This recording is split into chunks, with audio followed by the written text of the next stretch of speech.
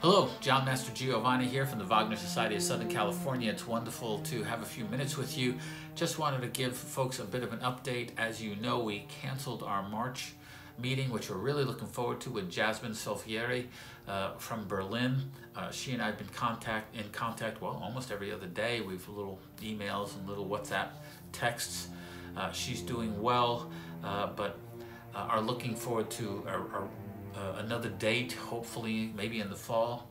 Also, I've been in contact personally with Maestro James Conlon over the last couple of weeks. We've done some texting and phone calls, and he's really on the lockdown in New York at the moment. So obviously we won't be doing our May meeting, and hopefully we'll be able to resume in June, but that may have a question mark. We will see.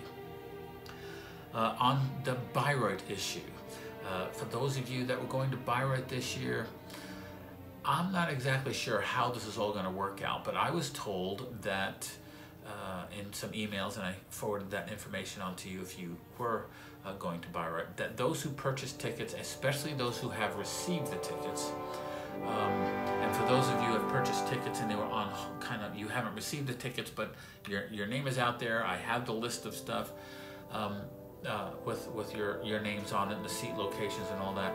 I was told that if we have tickets, those tickets will carry over automatically to next year. That's great, sounds good, except they're not doing a ring next year. They're postponing that to 2022. So I'm not exactly sure how this is going to work out. We're all in limbo at the moment.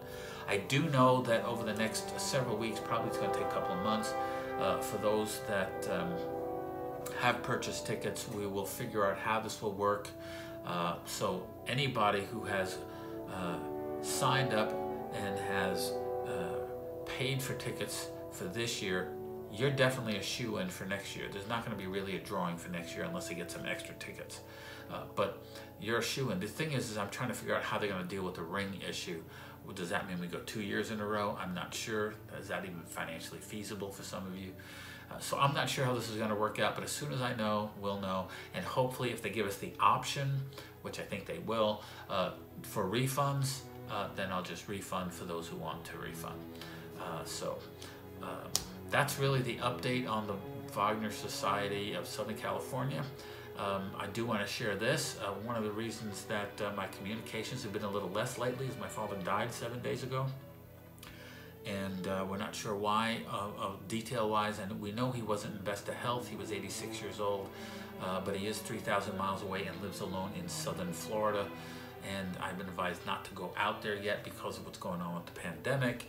So I've been trying to deal with those situations out here as well. So I would appreciate your love and prayers and positive thoughts as well. So anyway, that's where we are. And hopefully in the next few weeks, I'll be able to send out a video with a bit more clarity regarding Bayreuth, our upcoming meetings, and when we can all gather together again in safety. You could be blessed. Chaya Taho. And we'll see you soon.